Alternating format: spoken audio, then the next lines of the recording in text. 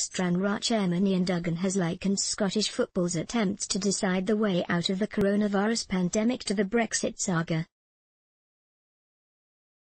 The Scottish Professional Football League submitted a resolution on Wednesday that would finish the three lower leagues as they stand. A decision on the Premiership would be taken at a later date if it was passed. Clubs were asked to submit a vote by Friday at 5 p.m. but several were late. The Premiership and clubs in League 1 and 2 have backed the plan with the required 75% of the vote, but it now rests on one Championship club, with 7 having voted for it and 2 against. Iain Dougan has compared the last few days to the Brexit saga. Andrew Milligan PA, Dundee are believed to taking the weekend to consider their position and released a lengthy statement on Friday outlining their concerns with the plan, without actually confirming which way they had voted or whether they had even cast their vote.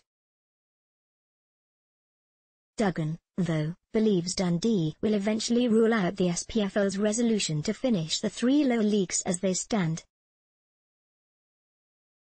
He told BBC Radio Scotland's Off the Ball programme, "It was like an episode of House of Cards with a cliffhanger at the end just to make you watch the next episode. There's no football being played, but there's certainly a lot of games being played. It was like Brexit revisited. I think the only person who wasn't involved was Putin and the rest of the Kremlin. It didn't make us look good, that goes without saying. There's far greater things going on in the world, but football will return and we've got to get our house in order before it does. It's all down to the last vote. We're all on tenterhooks."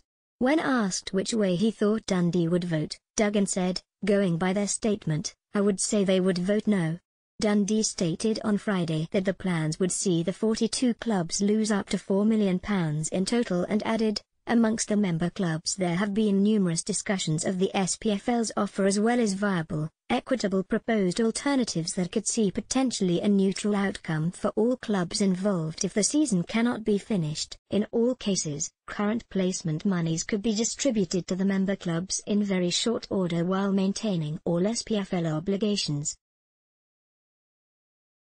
Made no mistake. We would have to work quickly and diligently to ensure that members' current needs are met and that the democratic process is followed, but it is achievable." The SPFL board met this evening to consider the responses to the resolution sent to clubs on the 8th of April. Full details https://t.co/zresomeexpic.twitter.com/gjlswpznw3, SPFL, @SPFL. April 10, 2020. Stranraer sit bottom of League 1 and are opposed to the plans, with Dougan pointing out they have rallied late to avoid relegation in 3 of the past 6 seasons. And he called for league reconstruction and extension if the plans succeed to reduce the impact on the teams at the bottom and the sides at the top of the Lowland and Highland leagues. "Partick Thistle's scenario is a lot greater than ours," he said. "They are being penalised for getting to the semi-final of the Tunnocks Cup.